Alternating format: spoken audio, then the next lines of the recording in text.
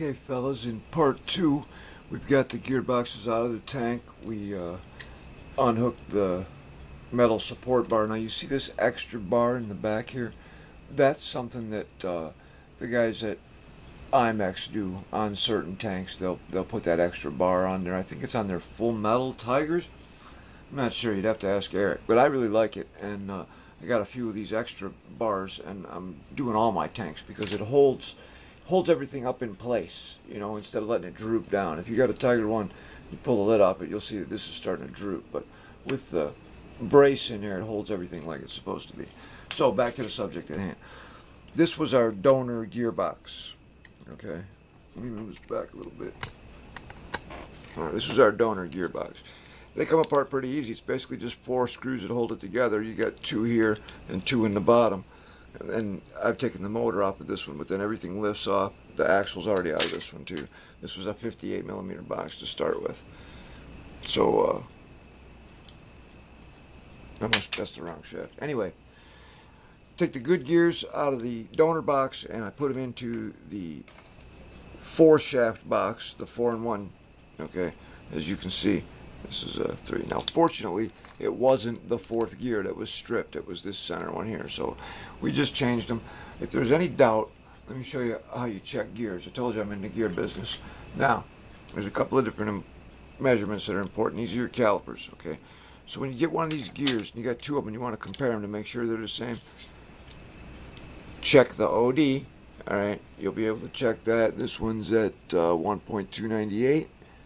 It's probably metric. So we'll flip over to millimeters for just a second. 33 millimeters, yeah, that's what that size is. Now I'm going to use standard for the next size because in the gear business, this is what we call a span measurement. You count however many number of teeth you want to use. On this one, I'm going to use 1, 2, 3, 4, 5, 6. Okay, whatever we got right here, that's 1, 2, 3, 4, 5, 6, 7 teeth. 7 is a good lucky number. Now you measure across there with your calipers, and that's called a span measurement. You're measuring the span between those 2 teeth that are 7 teeth apart. So in between the jaws of the calipers, there are 7 teeth, and that measures to 474 5/10.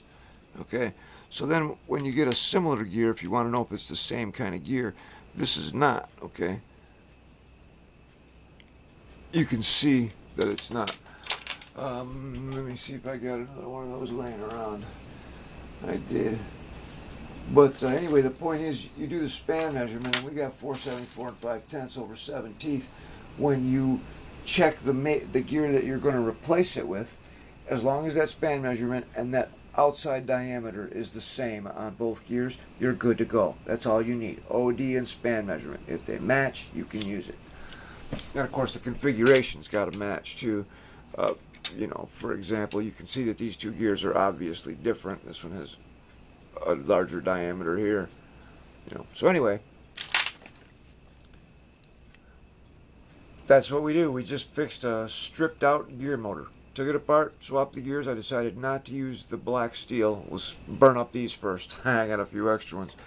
Now that's one thing about the mod squad here.